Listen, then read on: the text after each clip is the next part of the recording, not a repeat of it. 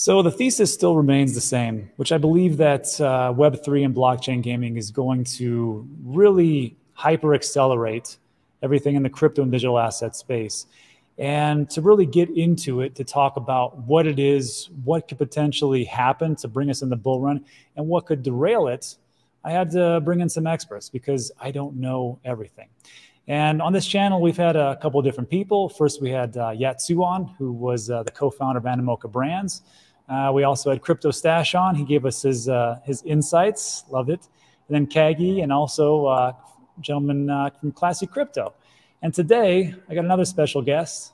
This is Jonny from Hustlepedia to come in and kind of break us down and see what exactly it is that we're talking about as far as Web3 gaming. So Jonny, welcome to the first time for Digital Asset News. Thanks for coming on. Yeah, thanks for the invite. Love chatting gaming, you know, the bull case. And obviously, like you said, you got to look at the downsides too, right? And I think we're all trying to figure it out, and we'll get into it today.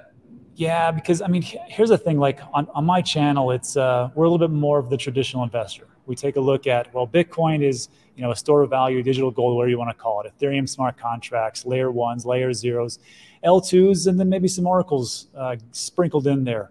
But I'm trying to kind of bring people into a new way of thinking. And that's why I've got you. So I got you for three big questions, John. Let's do it. And the first one, and I'll just read everybody the questions. These are the same things that we've been asking, which is, you know, why is blockchain gaming going to lead the next bull run?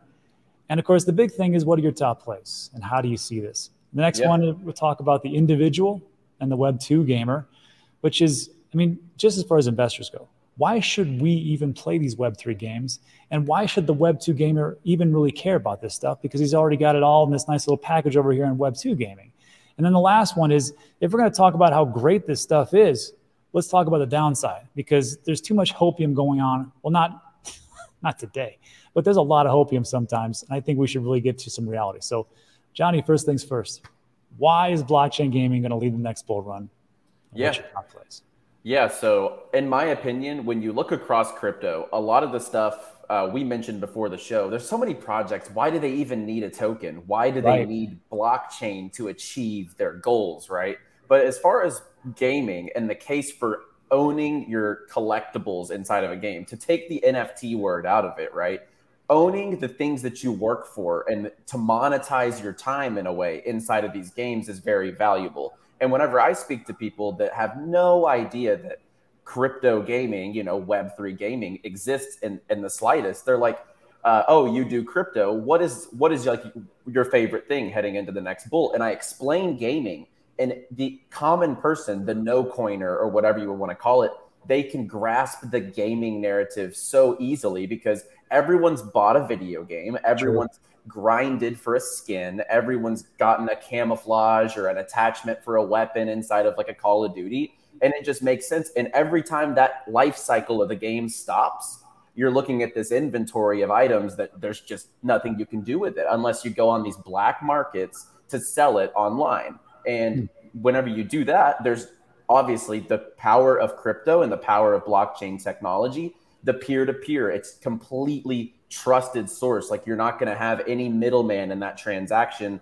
like with these black markets. So gaming and monetization of assets in your time, it just makes so much sense to people who put in hours, sometimes weeks, days of playtime into these games. So blockchain gaming just makes the most sense. And all it takes is a quality product to bring in more users than any DeFi, yield, security protocol, whatever niche you would want to look into.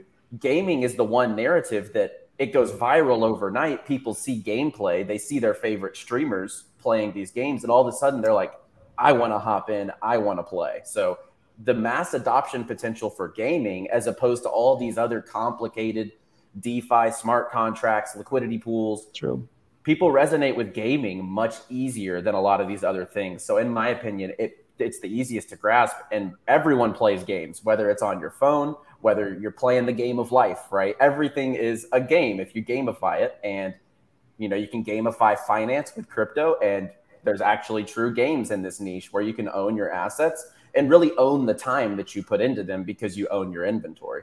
Yeah. And I will say this. You did say one thing, and I was like, maybe. And it was a good point. And he said, you know, everybody has grinded. Everybody has gotten a skin or a weapon or something like that for a free-to-play game. But there's some people that are watching this video like, what? I've never done that in my life. Because because you got to understand, like some people are older. And I will say, for the older people like myself, I want to take you guys back to the day of, like, say, like a Sega or Nintendo or even, geez, Louisa and Atari. So you get a cartridge. You have a cartridge and you buy that cartridge and you play that game for so long. You could go to a certain store, and you know that store. And you can go there and of course, you could sell that game. And that was a great thing. And you could actually get some of your money back. So you pay like $50 for a cartridge and you get like $5 or $10. Here you go, kid, get out of my sight. Which was amazing to you, because at that point you could actually get something back. Then all of a sudden, it seems like games went from there to a subscription model, and everybody complained and bitched and moaned and everything else, and I got it. And then they, okay, fine, you want a subscription model? Because sometimes these games just go away. Why don't we go to a free-to-play model? People are like, no, we don't want it. And then all of a sudden, now it's free-to-play. And now all of a sudden, people are like, now they're complaining about these digital collectibles and NFTs. Like, how dare you? And it seems like it's a natural progression. So like everybody, I know some of you have not have done these things, but if you take a look at the past where things have gone, it's just a repeat of what's happening and giving power back to the people to actually sell these things. Yeah, I think what you mentioned, like as a kid walking into the GameStop, right, and bringing my game back. And it's kind of the same thing, right? Now the asset had depreciated at that point. If I'm selling Madden 05 and 07 or something like that, right? Obviously, you're going to get $5 back for your $60 purchase. But that's a great way to look at it. Like, it's basically a tokenization of games, the assets inside the games. And there's protocols that let you sell games on the blockchain, right? So you can take it any which way, whether you own your assets or you just own the products, because you know, we all understand the way walking into GameStop. That's nostalgia for me. Getting ripped off $3 for my games. Yeah, man, that part will never stop. You're either going to get ripped off in GameStop or you're going to get ripped off on OpenSea. One of those two is going to happen. Yeah. So these are the things. So it actually would lead me to our next point. So we know that this is a natural progression. We know that games are going to be huge. And actually, games are one of those that industry that actually dwarfs the music and the movie industry.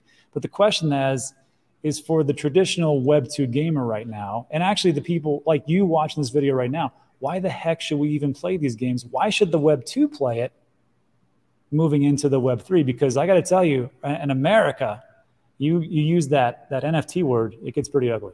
Absolutely. So we'll talk about my plays at the end, the second part of the last question. Oh, that's right. That'll make it more fun too. People will stick around. So I think, why should people play these games? I think it's all part of the maturation of the industry. So you had mentioned some great points that these things evolve over time. In 07, when Farmville, Zynga actually, and they're coming out with a Web3 game, these players are moving towards these new trends. And in 07, Zynga came out with Farmville on Facebook. And everyone was like, this makes no sense. How do they make money? It's free to play. This thing just, I don't know how this business model for a Zynga is going to work, to host the server, host the game on Facebook, etc. And then down the line, that became one of the most successful initial free-to-play games that there ever was. So the maturation of these things, games used to cost $60. Now you can play Warzone for free. And you just buy the assets inside the game, the microtransactions. So it's all the maturation of the industry. And the part where I come from, so this is where I resonated from gaming, and then also being a big fan of crypto since 2017. But I had been gaming since I was 5, 6, 7 years old, right, on these different consoles. And I went through the Xbox 360s, the PS3s, the maturation of the console era, to where I was playing on PC, but I was playing esports. So I was competing against other players across the globe. And Call of Duty was the game of my choice. For money at the end of the day. So what was I doing? I was trading the time I was putting into these games to compete. And I was, in its truest form, I was playing to earn, right? I wanted to earn the $50 cash that I could win in a tournament versus another player. But then when I looked every single year, like I mentioned in the first part, my assets in the game would be crazy. I had all the camos, all the best skins, but I couldn't sell those things. And it felt like every year, because Call of Duty came out with a new game every single year. It's like, wow, was that a waste of my time? You know what I mean? And you look at the amount of time you played, it's like, oh, that's kind of insane to think about. Like, I can't do anything with that. So whenever I learned about Web3 gaming, it was Axie Infinity, right? Obviously, yeah. everyone's entrance into the space, but it just was so easy, right? Oh, those characters, those are my characters, like in its truest form. And like you really start to understand the economics of games and how these things work. And in Web 2, these Activisions and Riot Games, Epic Games, they're extracting the customer for those microtransactions because they know the second they sell it, it's valueless. It literally holds zero value in your account at that point. It is a one-sided transaction. Whereas the blockchain gaming side of it, you're going to feel much more empowered is the day you set down a game, because everyone eventually puts down a game. You have to. Life gets in the way. You have a kid, you getting married, whatever. You're going to college, even in like, you know, going from high school to college, you might not have the same amount of time to play video games anymore. So everyone goes through the process of like, I might not use this anymore. So what if you could just get a little bit of dollars or, you know, USDC, whatever you sell it, the denominated currency. What if you could just get a little bit of that back? You're going to feel much more rewarded and vindicated for that, rather than looking at your Fortnite inventory being like, dang, did I waste 4 years of my life? Well, not only that, let me ask you a question. I've never asked this, but like just on a general tone, how much do you think you've spent on let's just say Call of Duty at the peak of what you spent? How much do you think that would be? Would it be like $100? Oh no, a couple $1,000, or like you would be embarrassed to even say the actual, or give me a range. Let's just do a range. Of course. So let's just, before Warzone was free, because once Warzone came out, I shifted to that. It was so fun. Yeah. So I probably bought 12 years in a row, $60. So there's $720. Okay. So there's almost 1,000 by itself just on the games, but inside the game. Oh God, Johnny, if you don't want to say this because you know, like you're sitting there and like, you spent that much money. I've used this before. I will tell you. I haven't tallied the transaction total, but in Warzone alone, it came out in 2020. I had 13 pages of 10 transactions each. So I had over 120 transactions in the Warzone shop. The least you could spend on each transaction, some were more, some were 20, 40. The least is 10. So 120, 10, 1,200 plus the game. I've spent a few $1,000s inside of Call of Duty. That's for sure. I got to tell you, that's honestly not bad. That was going to be way worse. Because like when I might be undershooting it. Okay, okay, we'll go with that. But I will say, like, this is why I think gaming will be so big, is because people will look at gaming like, what a joke. But then you don't understand, like Fortnite was the fastest game to get to $1 billion, and it was under a year, and it was a free-to-play game. And there's a reason why it actually works. And then the things that like we're doing in the background for Web3 and those gaming, I don't know if it even has to be like a AAA rated game to be the next big breakout. I think just like you talked about, Farmville was enormous on Facebook, and a couple of other goofy games that were out there. They made a ton of money because people are like, oh, $5 here, $10 there. And before you know it, everything adds up. So I can see where these things are going. It's the same thing with these mobile apps these days. When you open up a free-to-play game, free-to-play, you get hit with an ad. First thing you see, right? Advertisement pops up. That they're making money on that. Then all of a sudden, they're like, you want to upgrade your character? $1.99. You double click the side of your phone, and it's linked up with your Apple, and all of a sudden, boom, they're making revenue. And think of how many people do that, and they don't think anything of it, right? Oh, $2. But it adds up quickly, and these games can monetize so easily. So yeah, absolutely. Not only that, but think about it this way. You know what's going to happen when we get to like not just loot boxes in Web3, but if we get to like some kind of the not pay to play, but like some kind of like, we'll just call it gambling aspect. Oh, it's going to be filthy. I don't know how it's going to work out. Just like CSGO skins, basically. They're rolling the dice every purchase. It could be worth $1. It could be worth 6 figures. You never know. And that's called a dopamine hit, everybody. Absolutely. So all right. So we got that piece. Before we get to your big place, Johnny, let's talk about this. We talk about why it's going to be so great, and everybody's like, oh, it sounds reasonable, right? But let's take the opposite side, devil's advocate. What could screw this all up? What could derail everything with blockchain, Web3 gaming? Couple low-hanging fruits, regulation. Sure. We don't know how these things play out across jurisdictions. Obviously, some games in like Asia, I think they have a little clearer path forward. But the ones here, like if you're in the Western world at least, it might be a little tricky. Like these assets in games, is it gambling? Is it skill based, the way that you're earning these things?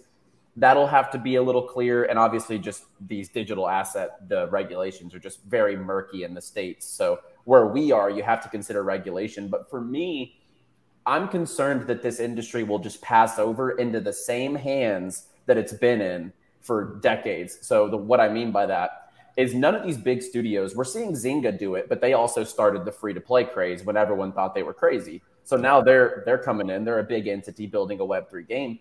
But I think we're going to need to see the smash hit successes, you know, these big Web3 native games that actually prove Axie Infinity was a great start, but we need like a AAA solid game, great graphics, great gameplay, multiplayer. You can play with your friends. You see your favorite streamers playing it.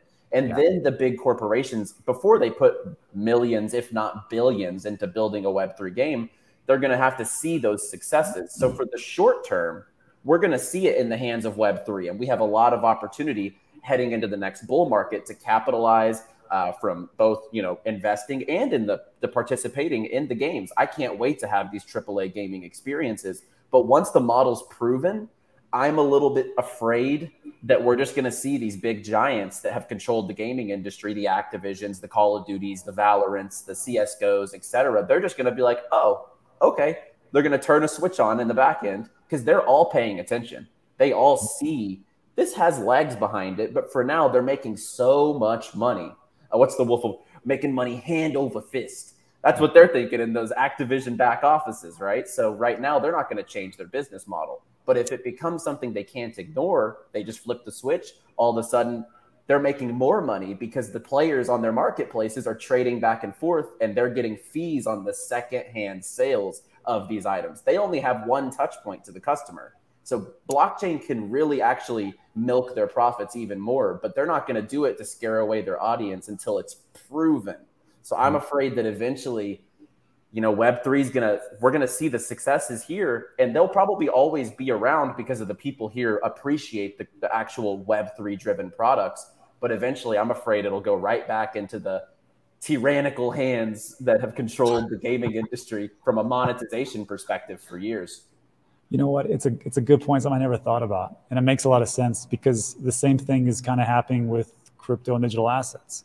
And you hear about that downfall of what people say, like, look, the big institutions are coming. And unfortunately, the people that don't, they kind of get it. They're going to be selling into those tyrannical hands. And of course, it'll be consolidation of power and it'll be the same thing over and over again. That's why it's so important that for you watching this video right now, you understand that you are incredibly early. Don't let anybody tell you that you're not. You are. And for you to be able to front run, not just the institutions, but the big corporations that are out there, I think it's something to be behold. And this is one of the few times in history you can actually do that. So congratulations to you to actually being here. And then, Jonny, to wrap this up, now you watching, you can check out Hustlepedia over on Crypto Banter. There's a couple different ways. Also on Twitter, and then got the Hoop Hustle here, all the different links for it. But Jonny, what do you have as far as your top plays? What do you look at and go, you know what, I think that's going to be the winner, or that's going to be a winner? Yeah, I think there's different ways to invest in gaming. So I do want to give kind of a philosophical answer before I give a couple projects. Sure. When I'm looking at gaming, it's much harder to pick a smash hit game out of a hat. If you're a venture capitalist and you were in the Web2 side and you're like, let me pick the next Fortnite. You know how many Web2 VCs must have gone broke trying to do that, because Fortnite's still there and it's the giant. And the only incumbents have been Apex Legends and Warzone that have had market share. So 2 games since then have seen the model actually. Right. And if you're investing in everything that comes your way because you think it's the next Fortnite, that's not going to work. So the way I like to do my Web3 gaming investing is I want bigger chunks of like the studios and the back-end infrastructures that run these protocols. Stuff like Vulcan Forged, PYR, I think is going to be great for the next bull run. I think Immutable X is going to be huge for the next bull run. I think stuff like a Dubs, for example, it's like an esports platform, DUBBZ. It is a lower market cap token, but they're really killing it on like the esports side of things. We talked about esports in this and how it is so big. So there's different ways to invest. You can invest in the big blockchains that empower these protocols, like an IMX. You can invest in gaming studios, like a Vulcan Forged, or, for example, a Gala. Gala's fell lower on my conviction list because of this lawsuit going on, but we'll see how that hashes out. And then place smaller investments into games, because what we saw last bull run is individual games did the best, because it was just the speculation of like, oh, I have the next Fortnite of crypto gaming in my hands, right? And everyone kind of like chasing after that type of stuff. So my favorite right now is probably Echelon Prime. It's the official token of Parallel trading card game. It's by far the most popular behind Axie Infinity at this point. And I think that it has a long way to go as far as the game building out. It's in like early alpha stages. So the way I invest, larger into the studios and the infrastructure. And the reason being is if one game comes out of those big studios that have 10, 20, 50, 100 games, all of a sudden, what's going to get traction? The people behind the project as well. So I love investing into the infrastructure and the studios, but then I also will place smaller investments into games, because then if you get that smash hit game, you're going to see the returns on that in tenfold. So that smaller investment could materialize into much bigger, but I think the safer way to go about it is just getting your hands on the studios and the people on the back end making this thing churn. Gotcha. Very smart. So again, everybody, we know these phrases: higher risk, higher reward. And sometimes it really just pays off to invest into the picks and shovels. Absolutely. So, Jonny, you've said it all today. Thank you so much for stopping by. Everybody at home, if you want to check out Hustlepedia, he's hosting, I think it's, you guys do it 3 times a week now. 3 times a week, yep. For a live stream over in Crypto Banter. And then also my favorite place, Twitter, because Twitter is the greatest place. Everybody's super nice. No one says anything negative. It's great. You guys should check it out. But unlike the YouTube comment section. Oh, I can't wait for this one. So everybody, so Jonny, again, thanks for stopping by. We appreciate it. Look, everybody, if you like today's video, give it a thumbs up. Consider subscribing. Everything we talk about is time sensitive. All the things that we just said, links will be in the description, but that's it for today. So thanks so much for stopping by. We appreciate it, and we'll see you on the next one.